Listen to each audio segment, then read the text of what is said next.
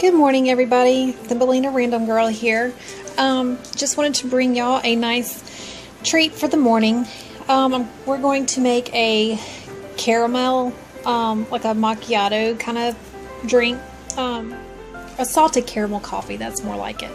Anyway, so what you'll need is fresh brewed coffee. I am going to be using the Cappuccino Supreme brand of the caramel cappuccino from the Dollar Tree, but if you don't have this, you can just use creamer and extra caramel sauce.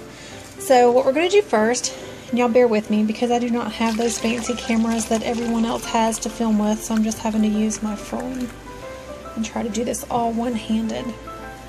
So you just pour your coffee, and then in this case I'm going to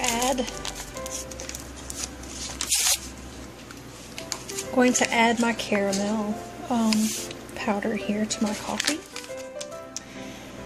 And then we're going to take and just stir this up.